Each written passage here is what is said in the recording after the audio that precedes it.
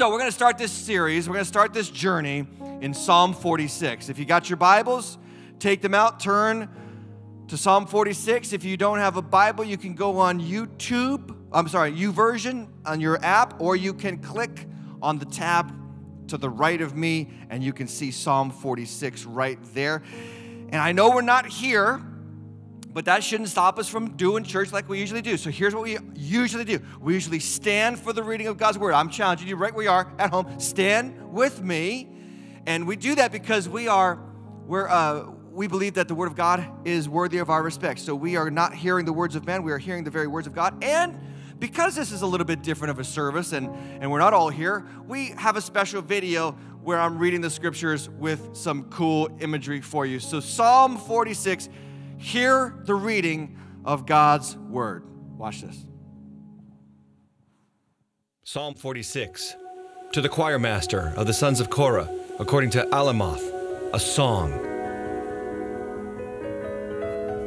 God is our refuge and strength, a very present help in trouble. Therefore we will not fear, though the earth gives way, though the mountains be moved into the heart of the sea, though its waters roar and foam, though the mountains tremble at its swelling. Selah. There is a river whose streams make glad the city of God, the holy habitation of the Most High. God is in the midst of her. She shall not be moved. God will help her when morning dawns. The nations rage, the kingdoms totter.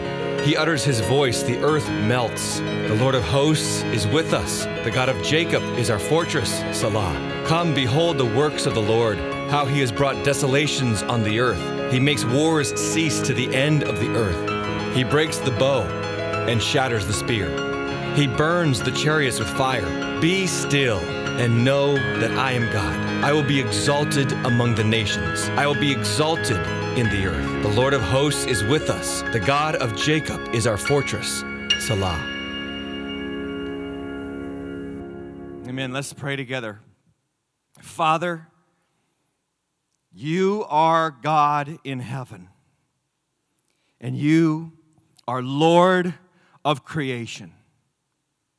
And in this moment, we ask that our hearts are receptive to every word you want to say. I pray that in this moment where we have a chance to corporately, though individually, silence the news, silence the updates, silence the social feed, that our hearts and our minds will be focused on you, and we will hear from you, and we will be transformed evermore into the image of our strong Savior. Help us to see Jesus, Him and Him only. In His mighty name we pray. And everybody said, amen. God bless you. Have a seat. All right, if you've got the notes out, and again, the notes are on the tab right there as well. I encourage you to print them out, fill them out as we go, and then print them out later. So fill in the blanks, just like we're doing it as if we were all here. But I got a question for you. This is a strange time. It's a crazy time. And in times of crazy, we have a question to answer about faith. Here's the question we've got to answer. Simple question. Is my faith romantic or real? Is my faith romantic or real? I feel like there's a lot of Christians that have a romantic faith in Jesus.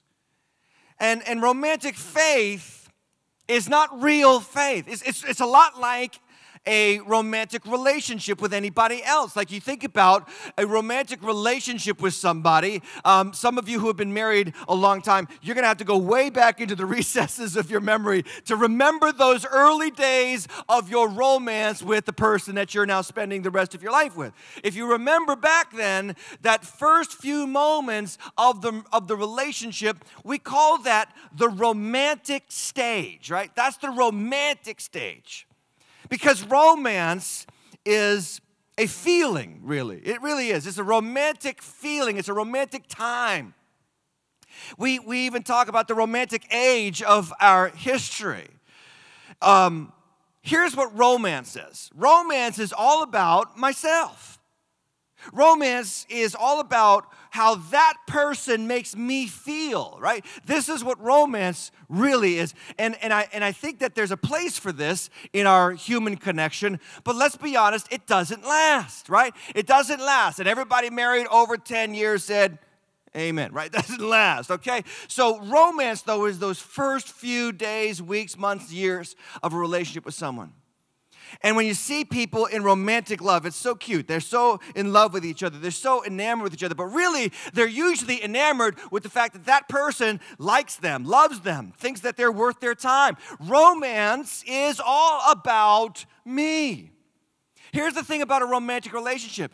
It's never been tested. Like romance turns into a real relationship when the commitment and the feelings and the love for each other starts to get tested, when we start getting hit with some stuff. Here's why I ask you about your faith being real or romantic. A lot of Christians have a romantic relationship with Jesus. They love how it makes them feel.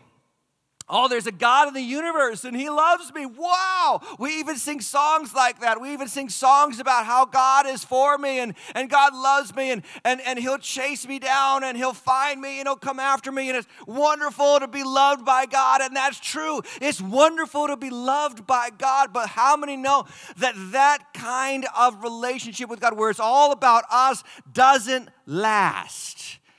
Doesn't get you through. See, at some point, your relationship with God has to move from romantic, feeling-oriented, benefit-me-oriented to, okay, what are we in this for? Just like a good marriage. A good relationship with your spouse is not centered on what you want the marriage to do for you. A good relationship with your spouse is centered on what is God looking to do in us. What is God looking for us to create? This is why you have children. You know why? Because that child comes from both of you. And it unites you both individual into one. And you learn that it's not about you anymore. It's about what you have produced. It's about what you have given into the what you have given to the world, what you have spawned into the world. That child is a representation of you coming together and choosing to love one another. And that child can function as a daily, lifelong reminder that relationship only produced when both members gave themselves to something bigger than themselves. So here's what I'm asking about your faith. Is it real or romantic? Romantic faith is what God can do for me. Here's real faith. Real faith is, God, what do you want to do through me? What do you want me to do in this world?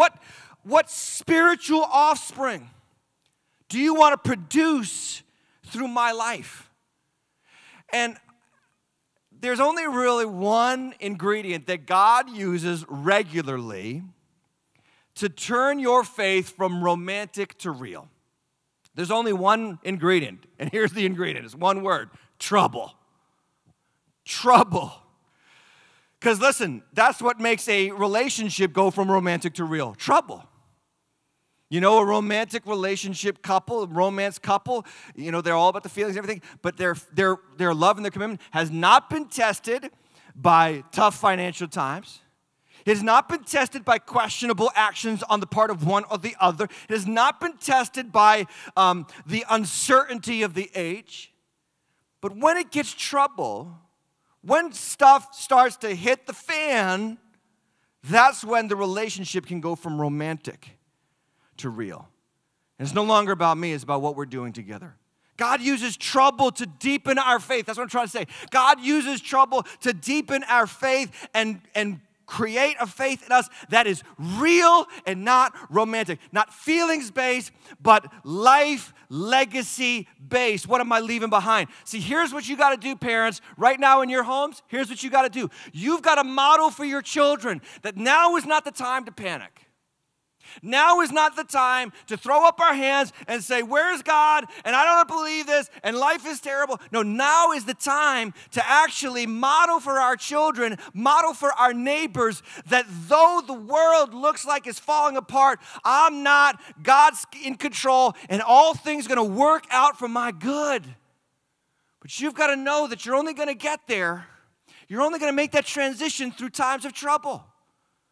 How many know that some of your closest relationships right now, some of the people that you're closest to, you're close to them because you went through trouble with them. You went through trouble with them. You went through some really tough valley moments, and they stuck by you, and you stuck by them. And now I guarantee you that the people that you've been through trouble with, they're your band of brothers or sisters. They're the people that you call on, and you're still closest to this day. I got friends in this church. I got family in this church. We went through 9/11 together. We went through the 2007, 2008 financial crisis together. Now we're going through this together. And through all those troubles, we've gotten tighter. So here's what Psalm 46 is about. Psalm 46, it's actually a wartime psalm. And Psalm 40, I think it's 44, 45, 46, 47, 48, 49. These psalms are wartime psalms. These are the songs that Israel was supposed to sing on their way into battle. That's why these are relevant today, because we're in a battle right now. So these psalms, they would sing as a nation to remind themselves of who their God was and who they were, so that they could fight and win the spiritual and physical battle before them. So I got 5 points from this psalm to help teach our hearts about what we do when trouble hits. Number one, when trouble hits, number one, I must reconnect with who God is. I must reconnect with who God is. Let me ask you something. Who is God to you? Who is God to you? For far too many people, God is the disapproving parent or judge, ready to strike you down when you mess up. He's not that. For far too many people, God is the cosmic killjoy, who's always upset, who's just not happy if you're happy. He just wants you to have no fun in life. That's not who God is. And then for some people, God is this distant celestial being that just kind of watches from afar and never really intervenes or does anything for us. That's not who God is. See, in the midst of trouble, Israel was to sing this song to reconnect with themselves, with their hearts, who their God was. What does verse 1 say? I love verse 1. Verse 1 of Psalm 46. God is our refuge and strength, a very present help in trouble. I love this. Okay, two things God is. Number one, He is our refuge. He is our refuge. Okay, so refuge could be translated shelter, and shelter is something that you get inside, right? In the midst of trouble, you get inside a shelter. My wife and I, we love those survival shows. We love a show. It's called Naked and Afraid. How many naked and afraid people out there? Okay, not now. Not that you're naked and afraid now. I'm talking about the show. Okay, anyway, we love this show. So anyway, they go out into the middle of nowhere. They're naked, and they got nothing, and they have to first do three things. If you know the show, you know it. Shelter, or I think it's water, shelter, fire. Those three things. Water, shelter, fire. And I thought about this. Here's the deal. Shelter is like the second most important thing. Why? Because they need protection from the elements. Here's what the scripture says. In the midst of trouble, God is our protection. He is our shelter. He is our refuge. And then, second thing in that verse 1, it says that He is our strength. That means that He's not just the external protection from the enemy and the elements. He's also the internal empowerment of our bodies. See, here's what you have to understand. God does not live in buildings made by men. I'm standing in a building that was made by men. And I've told you this countless times from this stage, that this is not the church. This is a building. Before it was a church, this building was a jewelry manufacturing plant, okay? There's no steeple. There's no bell tower. There's nothing that looks churchy. And I kind of like that about our church because it reminds all of us that the church is not a building and God does not live here in this building and wait for us to show up every Sunday morning. Like, that's not how it works. No, God doesn't live in buildings. He lives in you. Scripture says you are the temple of the Holy Spirit. If you are in Jesus, that is, If you believe in Jesus, if Jesus is your Lord and your Savior, if you have confessed him with your mouth and believe in your heart that God raised him from the dead, you become a temple of the Holy Spirit wherein God lives in you. And I'm going to tell you right now that the God in you is stronger than anything that's coming against you. You got to understand this when you feel the fear around you. He is not just shelter from the external extremities and elements of the world. He is also internal reality who can empower you through what we're going through. Christian, you need to do this right now because you have an opportunity to do it. You need to get alone with God and you need to just declare to yourself, greater is he that is in me than he that is in the world. That comes from the Bible. Greater is he that is in us than he that is in the world. He's not just external protection, he's internal fortification. Amen? Number 2, when trouble hits, I must realign my trust in God alone. I must realign my trust in God alone. Let me explain this point, and then I'll get to the passage. You see, the thing about Israel, our faith, we're Christians, okay? We're Christians because we believe in Jesus Christ. Okay, so Christians follow Jesus Christ. Well, Jesus Christ was a Jew. He was a son of David. He was a son of Abraham. And the Jewish people were an ancient nomadic people from about 1500 BC. And it starts with a guy named Abraham, and it continues with a guy named Moses, and then on down through the saints and the patriarchs of old. And here's what we forget in our modern age. In our modern age, we forget this. The belief in one God who created everything does not come naturally to mankind. We had to get a hold of that truth through revelation. God revealed himself to Abraham. God revealed himself to Moses. He revealed himself to the people of Israel. And it's kind of interesting because this is still true today. Even when they find remote villages of people that are kind of disconnected from civilization, they find this true time and time again. Most of the time, the tendency of the human heart is to worship the created thing as God. So in ancient times, they would worship the sun as God. In fact, the ancient Egyptians, believed that the sun was God.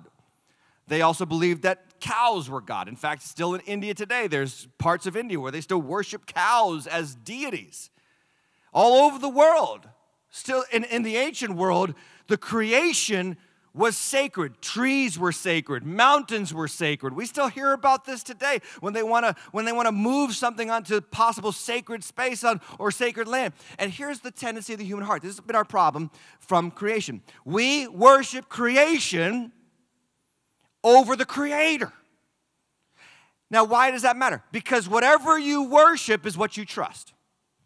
Whatever you worship, and worship is just an old word, it's just a word that we get from the old English word worship. That thing right there is so worth it to me. I think that, for instance, I think that having this big house is the most important thing about my life. So I will work for it, I will aim for it, I will put all my hope in that, and when I have that big house, then I will feel like I'm actually, finally arrived. That's just worship. And so we do this till today. We're just like the ancient pagans. They worship the sun, they worship the moon, they worship rocks and stones and all that kind of stuff. All right, well, we worship like other people, or we worship money, or we worship stuff, or we worship things that we can acquire to make ourselves think that we have finally arrived. And here's the deal. Whatever we worship is what we're trusting to make us who we are. And here's what trouble does for the children of God. Trouble helps us realign our trust in God alone. Let's go to the verse. Verse 2. Therefore, we will not fear, look at this, though the earth gives way, though the mountains be moved into the heart of the sea, though its waters roar and foam, though the mountains tremble at its swelling. Okay, look at the list in verse 2 and 3. I hope it's still up on the screen. Verse 2 and 3. Look at the list of events, right? The earth giving way, mountains into the sea, right? The waters foaming, the mountains, like, could you imagine what would happen if we had an earthquake and a tsunami at the same time in the same place. I mean, people would freak out, right? Here's what the psalmist is saying. No matter what the creation does, I don't fear because my hope is in the Creator. You see the difference? Israel gave us the belief. Abraham, Moses were revealed from the God of heaven. They had the revelation from the God of heaven that what everybody else worships as God, your God created. Your God holds in the palm of his hand. And so it's not about what happens in the world. We know who holds the world. As Christians, it's not about what we have or what we don't have. Because we know who has us. Therefore, we will not fear. Because the God we serve created it all. That's how the Bible opens, right? That's how this book opens, right? Remember? I'll remind you, Genesis 1:1. In the beginning, God created the heavens and the earth. See, he's our Father. He's also our Creator. So here's what this moment is for you guys. Here's what this moment is. And maybe this moment is for somebody who has not been to church for years, and this moment has awakened you to tune in and watch this. Here's what God is trying to say to you right now. Don't trust what you see, touch, taste, and feel. Trust in me. I am Lord over it all. I created it all. And by the way, he's saying to you, I created you. I love you. I have a plan and a purpose for you. Yes, enjoy what I've made, but if you lose it, know that you haven't lost me.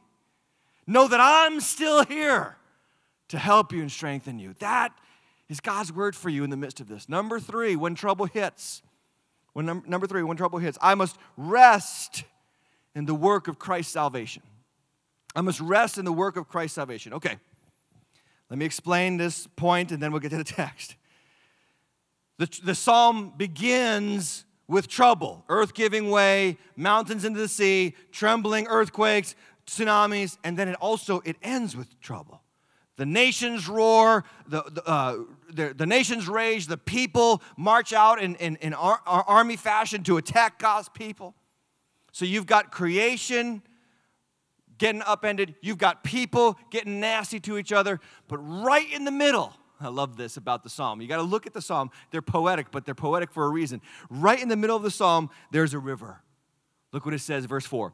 There is a river whose streams make glad the city of God, the holy habitation of the Most High. God is in the midst of her. She shall not be moved. God will help her when morning dawns. Okay. What is this? What is this meaning of a river? Okay, I looked this up in the scriptures and I realized something about the scriptures. The scriptures are very clear that rivers are a picture of our salvation. And I want to show you this really cool. Over and over again, I got 5 symbols of a river, or 5 pictures of a river in Scripture. Letter A in your notes there. Rivers in Scripture and in nature, by the way, are a symbol of peace. Right? They're a symbol of peace. You know the old song, shall we gather by the river? Or I've got peace like a river. We never say, I've got peace like an ocean. Right? Because an ocean is kind of tempestuous and crazy, and a river is typically gentle and mild. It is a symbol of peace. Letter B, it's a source of life. Now you think about this. This is very simple, but you got to think about this. It's a source of life. You can't drink the ocean's water. If you drink the ocean's water, you die. It's a very ironic thing. It's huge masses of water. We can't drink it. A river, you can typically drink the water. It's a source of life. Letter C, it's a stable boundary in Scripture. In Scripture, rivers are constantly referred to as a stable boundary. In fact, the Euphrates is referred to as a boundary, and the Tigris and other rivers are usually boundary markers to mark out where we belong. Think about that, where we belong. And then letter D, a river is a place of cleansing. So we know this in the Scriptures. And if you think about it, before there was running water in our homes, there were rivers. Like if you wanted to get into running water to wash yourself off, you had to get into rivers. And so it was a place of cleansing. And there's a place in 2 Kings 5 where Naaman the leper goes into the waters of the Jordan to wash and be cleansed. In fact, baptism typically happened in rivers where people got physically cleansed, but also referring to their spiritual cleansing through the washing of water of the river. And then letter E, and this is important, a place of divine revelation. I like this one the best. Time and time and time again in the scriptures, this is so cool. God shows up next to a river. Why? Because of what I'm about to say. I'll give you a couple of examples. In Daniel chapter 10, Daniel sees the Son of Man by the Tigris River. In Ezekiel chapter 1, Ezekiel starts to see God's visions and prophetic word by the Kebar River. And most notably, all Christians know this, Jesus goes down to the Jordan River, and he comes out of the water, and John the Baptist gets a revelation from heaven. The voice comes, the Spirit descends, and God says, "This is my beloved Son." And John the Baptist has a revelation of Jesus, who he is, at the river. And you say, well, why are you talking about this? Because here's what I think that river in Psalm 46 represents for us. I believe that river is pointing to our salvation in Jesus. Now think about it. Let's look at those letters again. What is Jesus? He is a symbol of peace. He is our peace. Letter B, he is our source of life. He is our boundary. He marks out where we belong. He is our place of cleansing. He washes away our sin. And then divine revelation. When you come to Jesus, you get to know who God is. You're no longer in the dark. See, he's the light. He's the way. He's the truth. And when you come to Christ, you know God, and you have the life of God in you. This is why Jesus says in John chapter 7:37, he says, if anyone thirsts, let him come to me and drink. Whoever believes in me, as the scripture has said, out of his heart will flow rivers of living water. See, here's a great thing you can do right now during this crisis, since you have to stay away from people, is get on your knees, close your eyes, and just imagine yourself with Jesus. Just imagine, just picture Jesus right there with you. He's the river whose streams make glad the city of God. Number 4, when trouble hits, I must remember God is ultimately in charge. I don't have to do much explanation here. I don't have to do much, but I want to just do a little. Verse 8, come behold the works of the Lord, how he brought desolations on the earth. He makes wars to cease to the ends of the earth. He breaks the bow and shatters the spear. He burns the chariots with fire. So the psalmist moves from natural disasters to man-made disasters. And how many know our world is full of both? Our world has natural disasters and man-made disasters. And this virus thing right now, it's kind of a combination of both, isn't it? You see the news, you're listening to it. It's all the noise, all the rancor, all the talk. Who can we blame? So is it natural? Is it man-made? Is it a combination of both and all this stuff? Here's what we have to remember. God is in charge of both. He's Lord over all. And he's in charge. Here's what Scripture says about the natural created order. In Hebrews chapter 1, verse 3, he, that is Jesus, upholds the universe by the word of his power. He made the world with his word, and he upholds the world with his word. How about nations? How about leaders? How about kings? Well, Daniel chapter 2, verse 21. Love this passage. He changes times and seasons.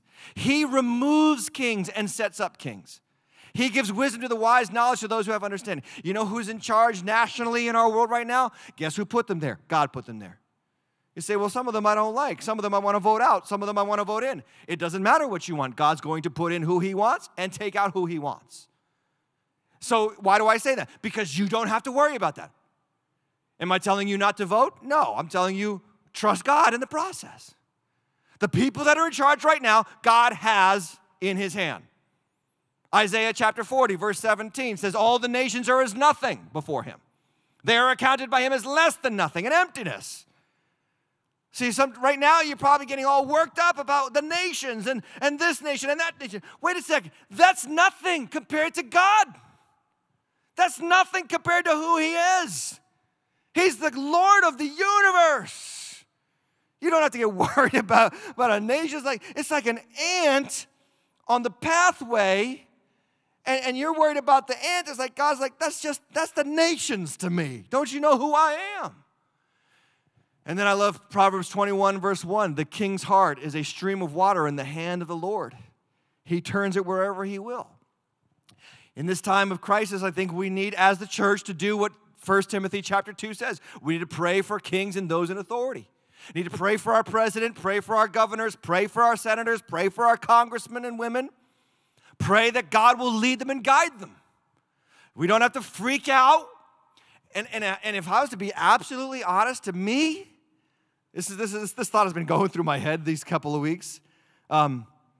To me, this feels like a global timeout, doesn't it? Like, parents know what I'm talking about. If you got kids, timeout is like the ultimate punishment. Timeout. Put them over there in the corner, make them sit, make them think about what they've done. And I think about this, like this moment is like a global timeout for humanity, where God is just so sick of us fighting each other and hating each other and pointing the finger at each other and being kids and brats and blaming everybody else. God's like, all right, that's it. Entire globe, time out. Go sit in the corner and think about what you've done. And hopefully we'll learn the lesson. And instead of demonizing each other, we'll start to appreciate each other. Instead of thinking like that person over there is my enemy. No. Now we'll start thinking, wait, they're my brother. They're my sister. They're part of the human family. We're in this together. Anyway, that wasn't in my notes. Just put that in for free. Maybe it's God's global timeout. He's ultimately in charge. He's our Father. Lastly, number 5, when trouble hits, I must resign from trying to control my life and surrender to God. This is the big point. This is the big point. When trouble hits, it's a chance for you to resign. So we're just natural control freaks, aren't we? Like some of you, when you started to hear the news about this crisis coming up, you ran to the store and you stocked up, didn't you? You did. You got piles of toilet paper right now in your bathroom, right now. You got piles of it because you're a control freak. Ain't nobody going to control me. I'm going to have toilet paper until Jesus comes. That's it. I mean, that's how you feel right now. Like, that's it. And some of you, you're getting angry. You're getting so mad because you can't do what you want to do. Can I tell you something? My pinch, you're a control freak. You got to learn to let go. You know, what this whole virus and this whole pandemic is teaching us, we're not in charge. And anybody who thinks they are is pretending. He's in charge. So let me just look at this last verse. It's not the last verse in the psalm, but it's the key verse in the psalm. Verse 10. Be still and know that I am God. I will be exalted among the nations. I will be exalted in the earth. Look at that verse again, because what did it just say? Be still. Now, I read a commentator on this verse, and I thought fantastic how he put it. He said, this is not a call to calm tranquility and meditation. No. It's actually an imperative command to shut up. In other words, the psalmist is telling you, God's people, in the midst of crisis, shut up. He's in charge. And if you don't shut up, you will miss it. If you don't stop it, if you don't stop freaking out, getting angry, trying to take back control of the life you think you have control of, but you never did, you are going to miss what God wants to say to you. And my prayer through this crisis is that you hear Him and you know Him. Know that I am God. He says, know that I am God. And then that last sentence, look at it. Oh, I love it. I love it. I love it. I will be exalted among the nations. That's human disasters. And I will be exalted in the earth. That's natural disasters. And here's my prayer. I've been praying this. I want you to pray it with me, Waters Church. I want you to pray it with me. Here's my prayer for this crisis, okay? Because I was there at 9/11. Not at 9/11, but I was there during 9/11. I was around. And I was also around and preaching during the 2008 financial crisis. And I remember what happened. Here's what happened. Everybody freaked out, turned to God, and then soon after forgot all about him. It's like, wait. Don't you understand that the trouble that has come upon us is to remind us He's God? And my prayer is that God will be exalted through all of this. And listen, it's a prayer that I know is going to get answered because he says it right there in verse 10. I will be exalted. I'll be exalted in the nations. The nations are going to know they're not in charge. I'm in charge. And I will be exalted in the earth. The earth is going to know it's not in charge. I'm in charge. The only question that this psalm asks us to answer is this simple question. In the midst of trouble, in the midst of disaster, will God be exalted in you? That's up to you. That's your choice right now. And God is saying to you in this moment, surrender to me. Stop putting your faith in the created things, your friends, your stuff, your possessions, your acclaim, your achievements, all that stuff. Stop freaking out about who's in charge and who's in the offices of power in this country. Stop looking at the news and thinking that it actually determines what's real. And look up to heaven and say, Father, I surrender to you.